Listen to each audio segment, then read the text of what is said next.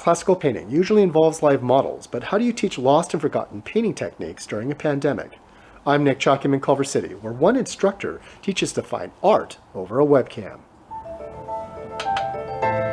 Contemporary art gets most of the attention in LA, but for many fine artists, it all starts with real life. Art instructor Roberto Jaramillo teaches at an atelier where students are trained in realism.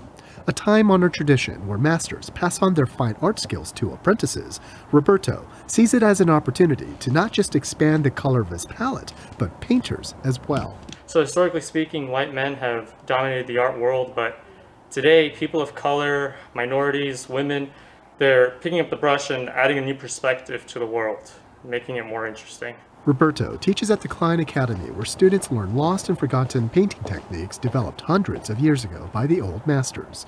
And when it comes to learning how to paint Renaissance-style portraitures, it's best to work with live models. But since COVID-19 forced them to shut down all in-person classes, they decided to go back to basics. So the next best thing is working from casts and working from sculptures that emphasize the human form, emphasize someone's portraiture, emphasize just basically how light interacts with form. Originally from New York, Robert was inspired by his visits to the Met, but didn't train at an atelier until he moved to Los Angeles. Now a master of his own, he teaches students how to paint realism, which can translate into jobs in storyboarding, animation, and the special effects industry. So right here is one of our favorite models, good old human skeleton. Today you go into a gross anatomy class and you might be surprised you'll see some artists there. When Kline Academy started offering Zoom classes, painter Rob Mitchell signed up right away. After years of training, he didn't want to lose all his hard-earned skills because of a pandemic.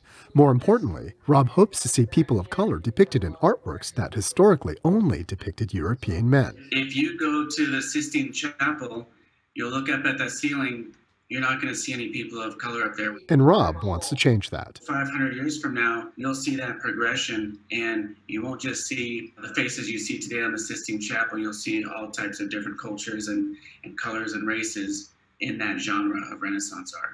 And Roberto is confident we'll eventually see that as long as art students stay engaged. Art is about the human condition, and it's important to continue your artistic training from home, online, and still be creative. Paint yourself into history.